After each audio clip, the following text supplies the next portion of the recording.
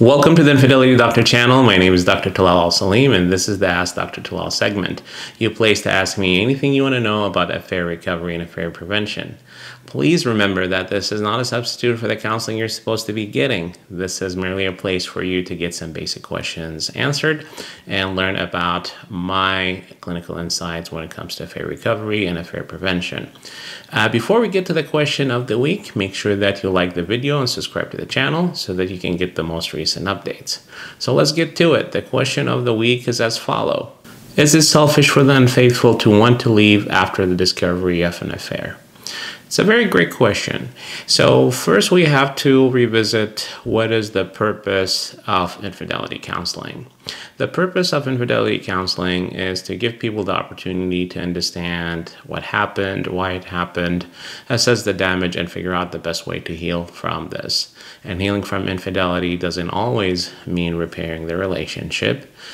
Some people are able to repair the relationship and make it better than it was prior to the discovery of the infidelity. But for other people, they have to heal individually because not everyone is going to be able and willing to do what it takes to rebuild trust. So making the decision to leave the current relationship or end the current relationship in itself doesn't always mean it's a bad thing to do or a selfish thing to do. It depends on the reason behind making this choice.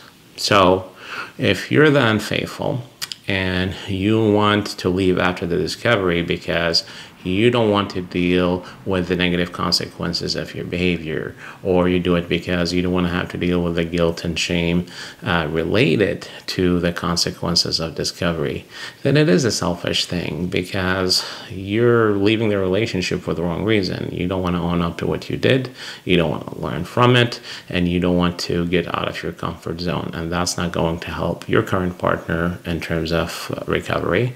And also it's not going to help you because you're not going to learn why you were unfaithful in the first place in this relationship.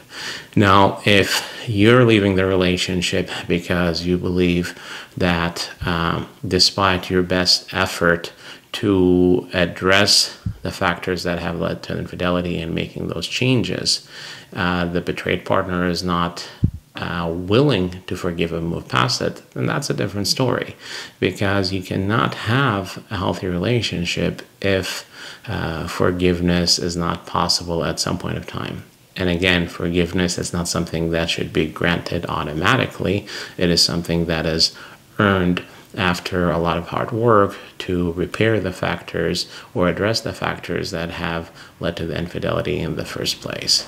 So hopefully that answers the questions of the week. Please feel free to leave your comments in the comment section below about the answer that you heard today, as well as suggestions of questions that you'd like to see me tackle in future videos.